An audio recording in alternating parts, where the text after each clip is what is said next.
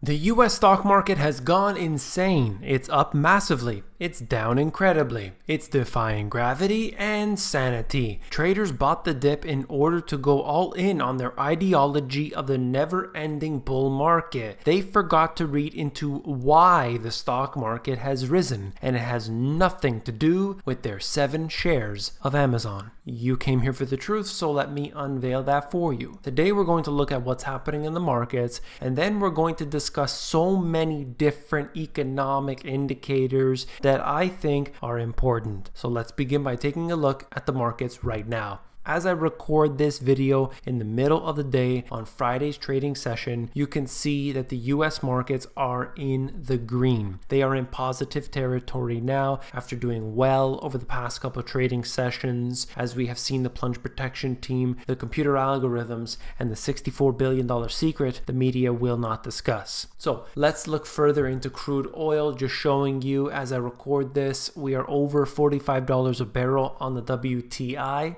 Bloomberg has done interviews with several different fund managers and analysts. What investment advisors are saying on the Dow's 871 point bounce. Wall Street mouths were again agape at the sight of frantic moves in equities. The S&P 500 climbed 3.8% from its lows, turning on a dime at about 2:20 p.m., while the Dow Jones swung 871 points straight up. That is not natural, that is not normal behavior, and that isn't buying the dip. So we'll look at the chart right now just to show you the reversal in trend that occurred. So in the morning, markets were down, it looked terrible, and then suddenly the market rocketed higher. And I talked about this already, but what I think is interesting is that you have a lot of these different investors, whether they're professional or just individuals, and they have this idea that they bought into the dip and everybody bought the dip. That's why the market rocketed higher. That couldn't be further from the truth. Although that might have been their case, they might have done that, but it had no impact on the markets. See, they didn't all together, everyone in the world who bought,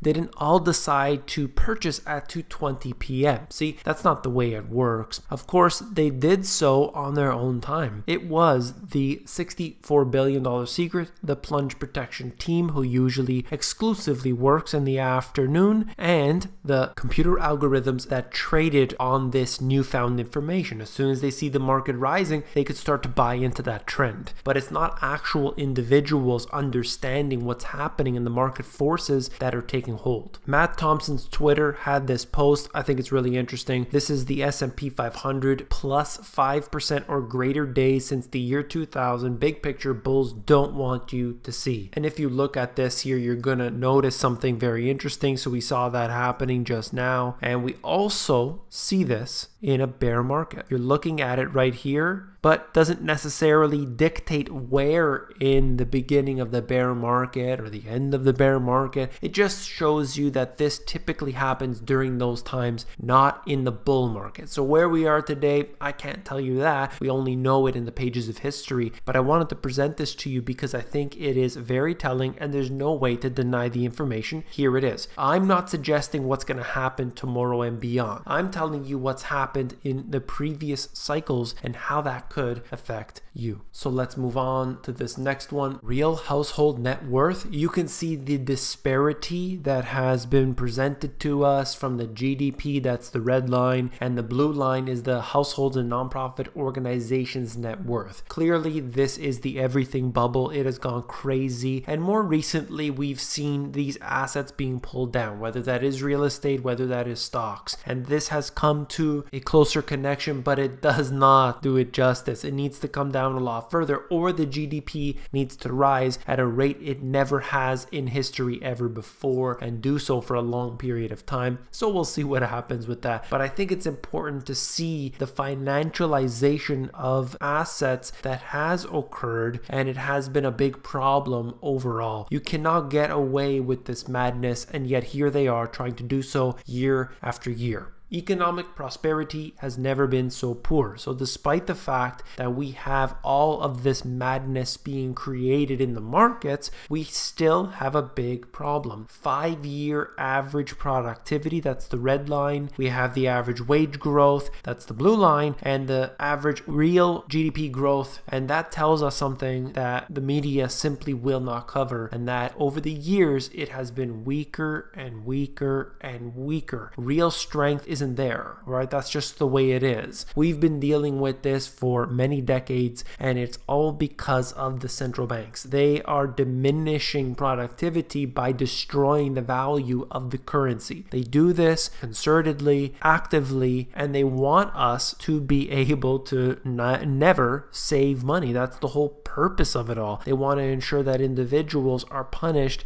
on a daily basis so that they're forced to put their money into these completely insane markets. You're looking at JCPenney. Periodically, it fell below the $1 mark, making JCPenney a penny stock. If you can believe that or not, it's unbelievable. This is just one more retailer that has failed. You're looking at all of these big box type retailers, and they are simply going out of business. They are filing for bankruptcy, whether that's Sears or Toys R Us or any other big retailer. They are all at the end of their lives. It not only impacts the shareholders, but of course there are so many people working for these businesses that are going to lose out. So you have to be paying close attention to what the new trends are at all times. This is just something that I worry about, not just, as I said, for the shareholders and other individuals that are impacted by the stock price, but also those individuals who are working in the mall outside of the JCPenney store. If that store closes down, then suddenly their employment is going to suffer as a result, because the big box stores generally bring a lot of employment around them as well. So these staple or anchor stores are very important to the different malls and places where they are. Suddenly they move out, you have a big issue. So you've heard it many times in the media that the 3.7 unemployment rate is the best that the US has had in decades. It's incredible. We're at full employment right now. Congratulations to the BLS for reporting such a stupid statistic. Now, how do I get away with saying that this is a stupid statistic? Well, quite frankly, all of these numbers on here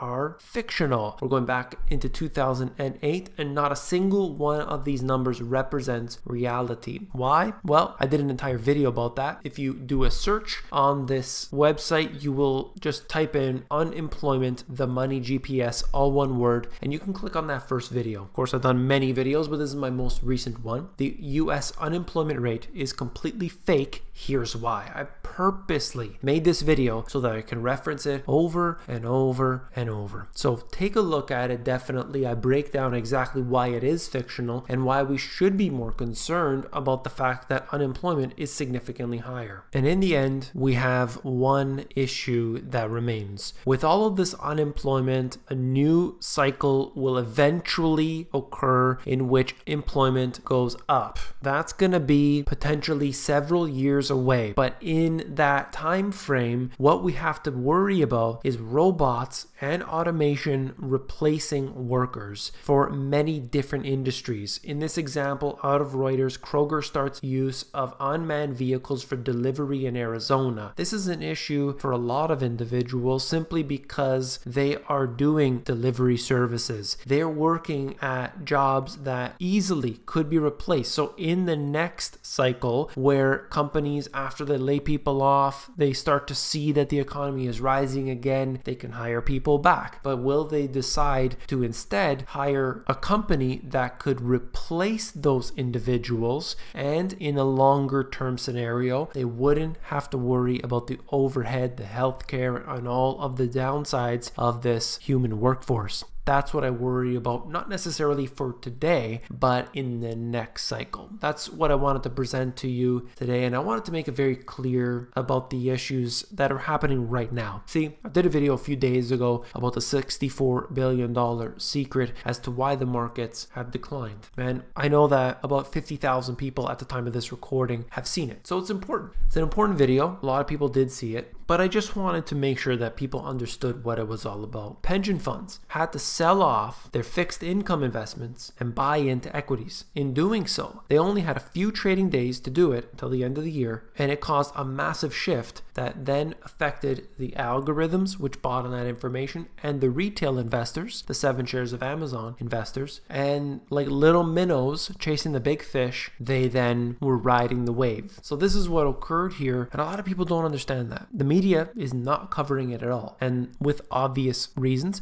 They want to ensure that the market stays calm. Now, I've said it many times before, and I'll say it again. If the Federal Reserve reverses course, reduces interest rates, and increases the amount of money that they print, the stock market can go higher. If the ECB decides that instead of stopping the money printing that they're doing at the end of this month and 2019, they decide to print a whole bunch of money and start it up again, stock market can go up. But as long as quantitative tightening is going on, there's no possible way that the markets can go up. It's simply impossible. So I'll end it there. If you found this informative, please give me a thumbs up. When you give me a thumbs up, you're supporting this channel. And last but not least, if you want the financial education you were not taught in school, these 2 books have everything you need. I talk about every basic detail all the way back from the foundation and the history. And then I get into everything from the asset classes, making money. Everything you need to know is covered in 2 books. This is the information that was robbed from you throughout your education. So I had to write them, and I hope that you will enjoy, as so many other people have told me throughout the years how they really enjoyed the book. So check them out. Link is in the description. If you're more interested in the audiobook version, you can get that at themoneygps.com.